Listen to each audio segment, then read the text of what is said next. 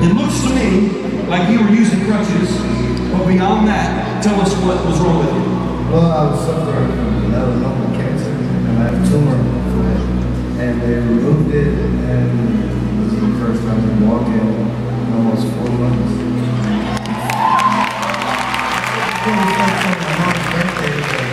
So now, is there pain?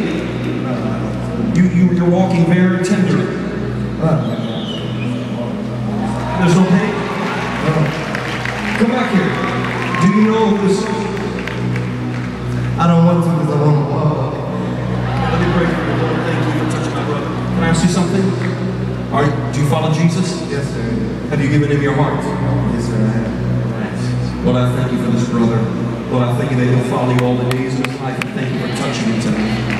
Bless you, my friend, in Jesus' name. Go in peace.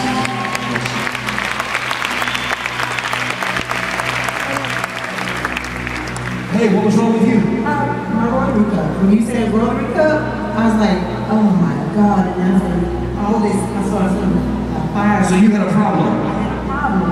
Left arm? My left arm, torn rotary cup. How bad was it? It was bad, because I couldn't even do what I'm doing now without hurting. What happened? And I just moved it, and then the power of God moved on my son. I had a problem with my son. I felt that just going. I was getting weak and trembling, and it was just fire. So you got 2 miracles. Yes, thank you. Come on, lift your arm. Let us see it. Come on, do that.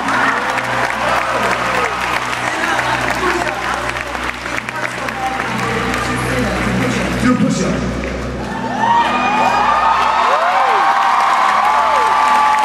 Was there any pain? None. Thank you, Jesus. Come on. Say thank you, Jesus. Lord, I thank you for this miracle. I bless this woman in Jesus' name. God bless you, sister. God bless you. Go in peace.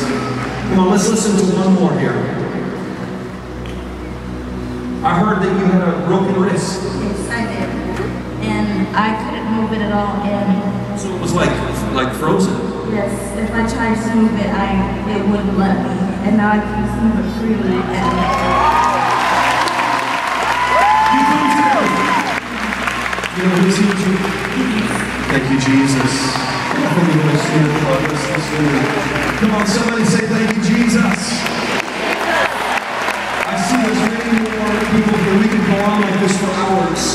Wait until you see what's going to happen tomorrow night. You will have never seen anything like it before.